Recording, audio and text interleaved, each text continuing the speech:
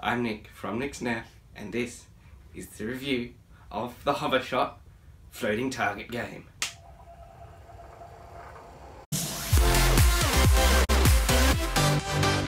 It is a target, so the target has these styrofoam balls that just sit on top, and when you turn it on, they float up in the air. It comes with 12 of them, 6 of the big ones, and 6 of the little ones. It takes 5 on top, so you can put them in different combinations. I like to have 3 of the big ones and then 2 of the little ones. It takes 4 C batteries, which just go in this flight back here. You just undo these 2 screws, pop that off, and then install your 4 C batteries. The switch to turn it on is back here.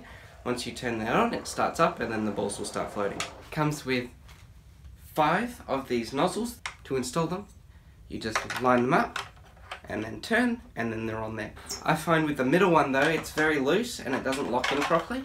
It's a lot more loose than the other. It falls off, where the other ones tighten up there. So I don't know if that's just my model or if there's something wrong with all of them. It also comes with a gun. It's basically a night finder. It has 1 dart in its barrel and then 4 dart storage. The darts are waffle head darts. It comes with 6 of them, so enough to fill it once and then have 1 extra dart. Now what I find interesting about this is you prime it, you can either pull back this slide or pull back this loop. And in the instructions, it tells you to do both, which I just find very funny. The instructions say to pull it back and then pull this, even though you only have to do one. So, I mean, it's kind of cool how you have both options if you want it. The grip is very small and I only just fit my hand on there. And it's not very comfortable. The trigger well is also very small. I'm not a big fan of the dart storage because it tends to put indents in the darts, which isn't good, so I don't leave them in there for a long period of time. It has an iron sight at the front.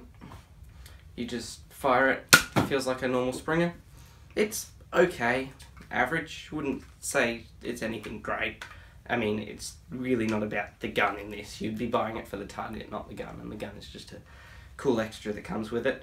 It has this faux safety. It does nothing. You can't flick it down. It's just there for aesthetics. Now, I'll shoot at the target with this gun.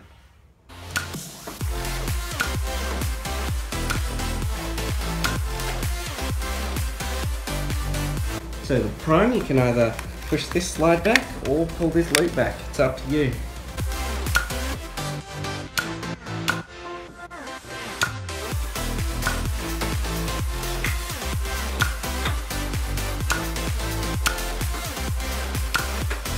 So elite darts actually have a very tight barrel fit, which is interesting.